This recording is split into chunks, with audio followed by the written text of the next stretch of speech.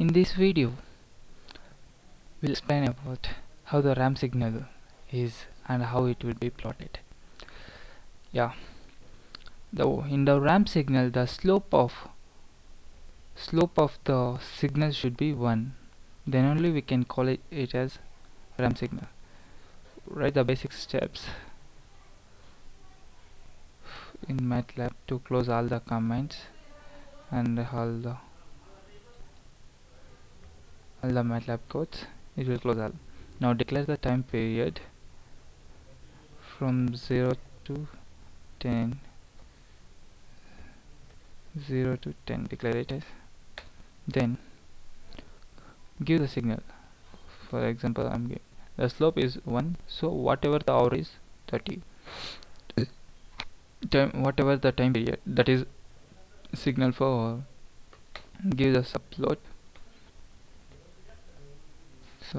2 comma 2 1 comma 1. Now go for plot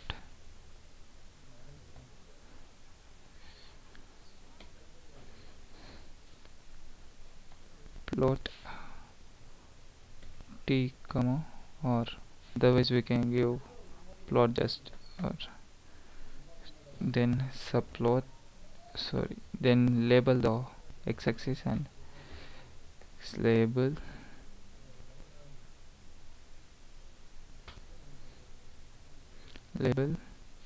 time, y label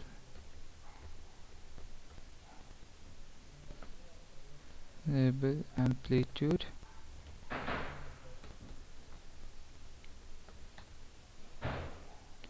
here which is some small mistake, we didn't give a single colon there. Yeah,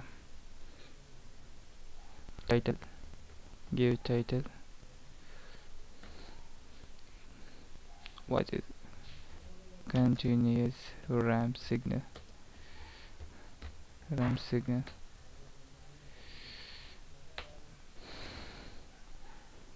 save it, save the program and run. Auto path. Yeah, this is the exact signal. The slope of this signal should be 1. If we take tan inverse of x by y of that slope, that should be 1. Now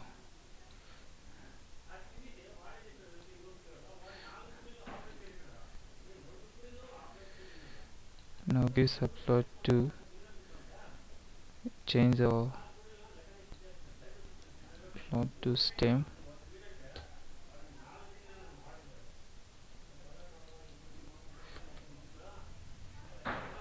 then discrete signal, ramp signal, save the code, save the program and run it.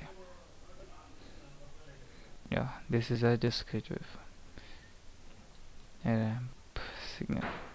This is continuous ramp signal, this is just continuous ramp signal.